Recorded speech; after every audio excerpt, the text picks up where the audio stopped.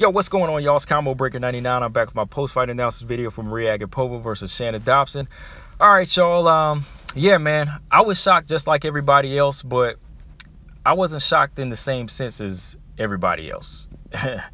Somebody on Instagram, they hit me up and said that they were shocked Shana Dobson won. Nah, I wasn't shocked at that. I was shocked at Mariya Agapova's approach to this fight. That's what shocked me.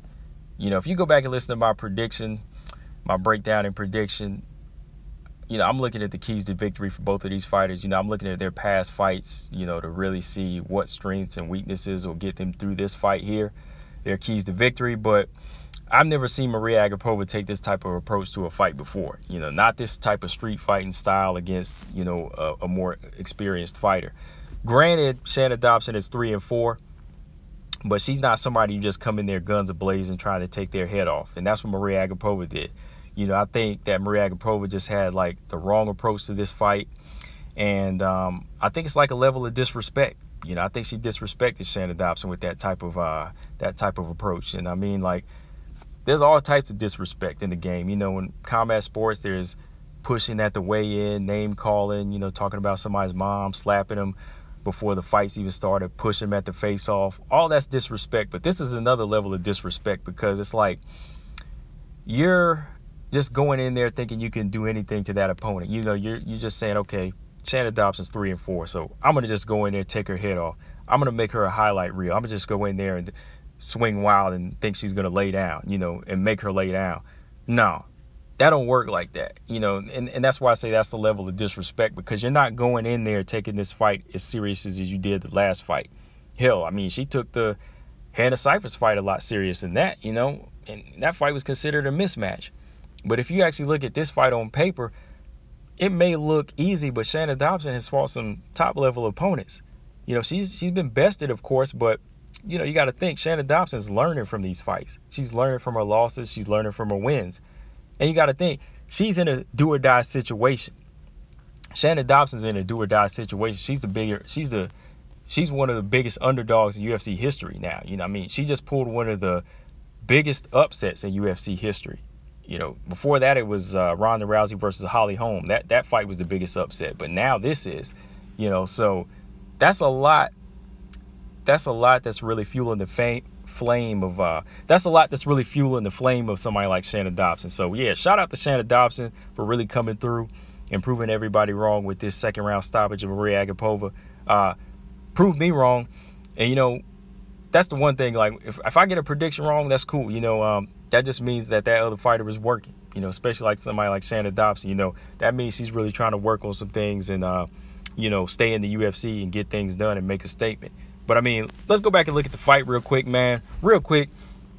First round, Mariya Agapova, she just came out guns blazing. You know, she came out throwing head kicks, strikes, whatever. You know, she just came out throwing combinations of both. And Dobson, she ate some of these, she absorbed some, and she weathered some. But the thing was, when you throw these type of telegraph shots, whenever somebody's already looking at you and they see these big shots coming, your element of surprise is gone, and your intensity is probably like 75% less. You know, so they're big shots that are coming, big power shots that are coming. But Dobson's looking right at these shots, so she's like, oh, I'm blocking some. I can take a few. I can get right back in the pocket, just weather some shots. And that's what she's doing. You know, she weathers a few shots, and then bang, she comes over the top with the right hand on Agapova. Agapova comes in for a clinch. Dobson takes her down. And when she gets her down, Agapova's down there struggling. You know, she's down there kind of squirming and wilding with her hands wilding. And Dobson, she's just kind of nullifying all this pressure. Just like I said, you know, she just really needs to kind of nullify her on the ground and just kind of exhaust her. Make her exhaust herself in this position. Because, you know, she's releasing a lot of energy right now. She's really fighting at like a sprinter's pace right here. So all Dobson has to do is just kind of ride this round out, which she's doing. You know, she's landing some strikes here and there and on the ground and in these clinches. You know, she's just really controlling Agapova at this point, because she knows that Agapova is exerting herself. So when an opponent is just exerting herself and you know it's coming, all you have to do is a few key moves in the clinch or on the ground to just kind of smother them. But at the same time, they're still burning off that same intensity. They're just being less effective. And that's what Dobson was able to do. You know, she even almost got an armbar attempt on Mariya Agapova just because she was being so careless. You know, I mean, there were some back and forth moments on the ground, and of course, Mariya Agapova landed some big shots here and there, but I think the round was close, but I had to give it to Dobson. I feel like Dobson was doing the more mature technical work in there with her striking, and she wound up in the better position as well on the ground to me. You know, I think she got the better of the ground control. But second round, same thing, guns are blazing from Mariya Agapova. She came out throwing a few shots, but Dobson, she played it cool. She timed it coming in, landed a big head kick that rocked her. As soon as she landed that big head kick, you could kind of see it already rock Agapova. Then she followed up with two double right hands, two big right hands that made Agapova step back. Then Agapova, kind of tired and kind of fatigued, she stepped in for the takedown. So Dobson let her take her down. You know, she just kind of fell with her and rolled. And while Agapova's in this top position, she's kind of using this moment to just kind of rest. So Dobson's like, hell no. She flips her over. You know, she's kind of riding it out with her, but then she flips her over, gets on top of her in a side position, and Dobson just starts raining hammer fists down. I mean, she's like hitting her with these hard right hands to the head and to the face. And I'd say after like 6 or 7 shots, I would have stopped it because Agapova really looked hurt, and she looked like she's about unconscious, like she was in a position that she wasn't going to get up. I mean, she made a couple of attempts to try to pop up and try to get to the fence, it looked like, but she was just getting hit with some big shots. Like, there was no defending. Like, all of her body was under Agapova at that point. Like, her arms and her legs just looked like jelly.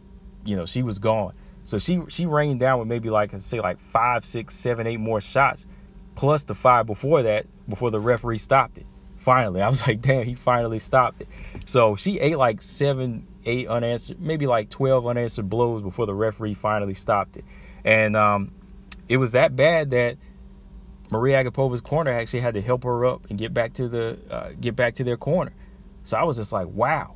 I was like, wow, man. Like, this was a crazy finish for Shana Dobson. And again, I wasn't shocked that Shana Dobson could do this because if you've seen her in the past, she has power in her right hand. And if you give her opportunities, she's going to take it. I told you the thing I was shocked about was the way Mariya Agapova came into this fight. You know, and the way she blew her wad in that first round, and the way she overexerted herself, and then she tried to continue to do that even though she was exhausted in the second. You can see it really killed her. It really killed her in this fight. But yeah, I definitely got to say shout out to Shana Dobson. You know, she proved that she is a veteran and she's nothing to mess with.